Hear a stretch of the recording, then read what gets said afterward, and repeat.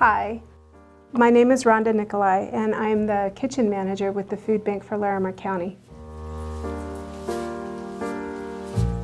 I help prepare the meals that we send out on our food truck every summer for the Kids Cafe programs. And I feel very privileged that I was able to be one of the staff that got to go out on the food truck on our last day of service this past summer and be able to distribute the meals with the clients out there. In the city of Fort Collins, on this particular day, we were at City Park. And it was our last stop for the day.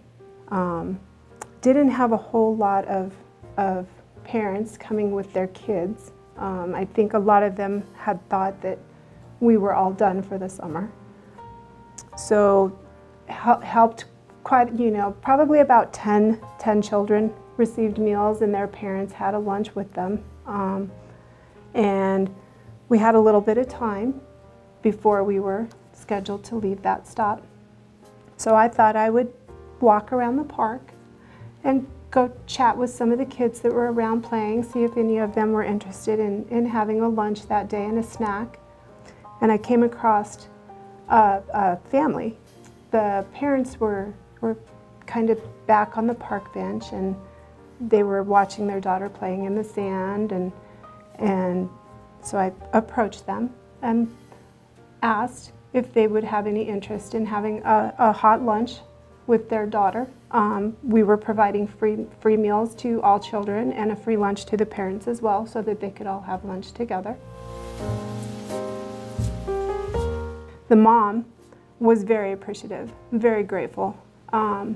Said that they would love that they were famished, and that they were in the process of trying to find out if they were going to be able to get into a home.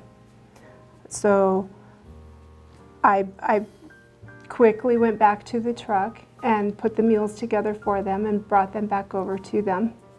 And while we were doing the meal exchange, the mom had asked me if we had any water. So I told her we did have some on the truck, if there was any way that she could come back to the truck with me to fill up her water bottle. We'd be more than happy to do that for her.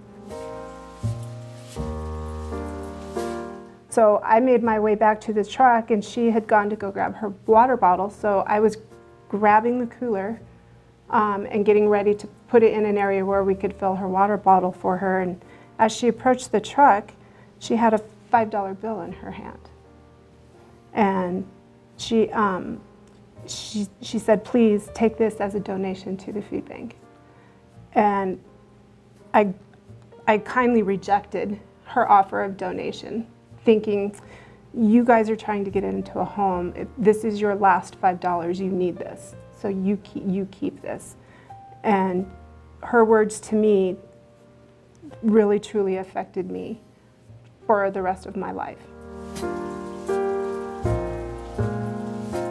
Her comment to me was, you were kind enough to feed my child today. Please allow me this donation to feed somebody else's child in the future. And that's why I feel very privileged to work here and very honored about the work that we do every day we are making changes in people's lives. And that's my story.